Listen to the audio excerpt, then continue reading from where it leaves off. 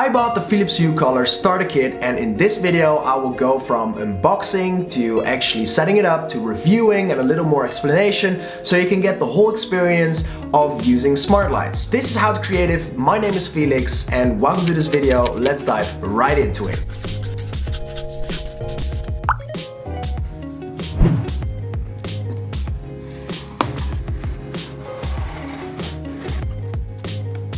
The box includes 3 color LED lamps, a switch and a bridge, 2 manuals and cables. For me it has a European and English connector and a LAN cable.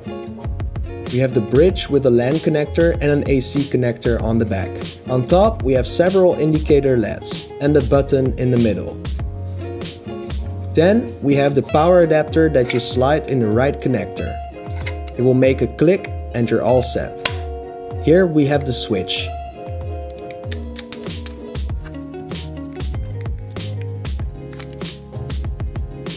On the back we have 2 sticky strips, magnets and holes to attach it to any surface. You can get the controller off the holder and with a magnet it clicks back in place. The bulb feels very rich and it shows 806 lumen. It's an E27 fitting, which is very common. That's about it. Let's set it up. You will see how easy it is. I use Velcro to attach the bridge under my desk.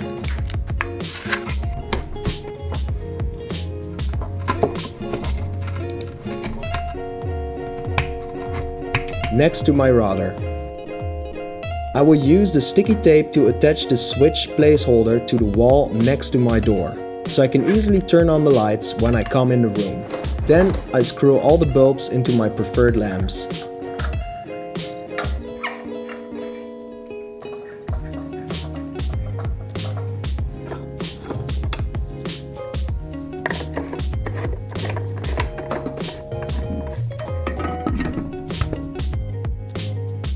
First, download the app in your application store. Open it up. Be sure to be connected to the same internet connection as the bridge. If your bridge was found, double-click on the button on the bridge. Update if necessary. This can take some time. Now you're all set. You can start creating rooms. Give your room a name and you can choose any preset for the icon. Then select the lamps you want to connect. That's it. Now I'm setting up my Google Home with the Hue. Go to your Google Home application. Click on Add. Click on Set Up Device. Click on Have Something Already Set Up. Find Philips Hue. Log in to your Philips Hue account. Then double tap on the bridge. Philips Hue will now be linked to your account and is ready to use. You can also see the lamps and turn them on or off in your Google Home app. Let's go through the mobile application.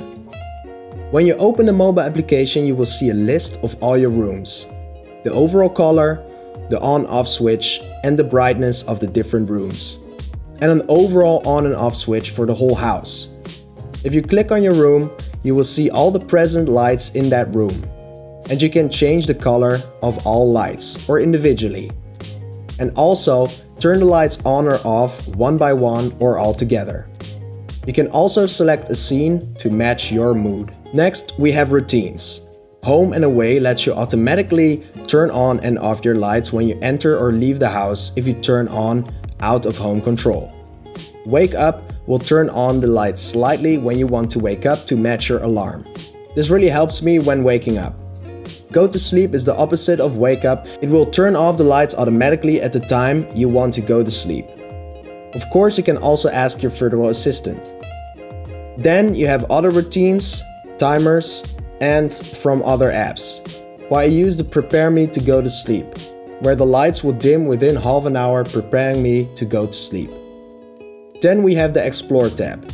Here you can see friends of Hue, or in other words, everything that Hue works together with, like Google Assistant.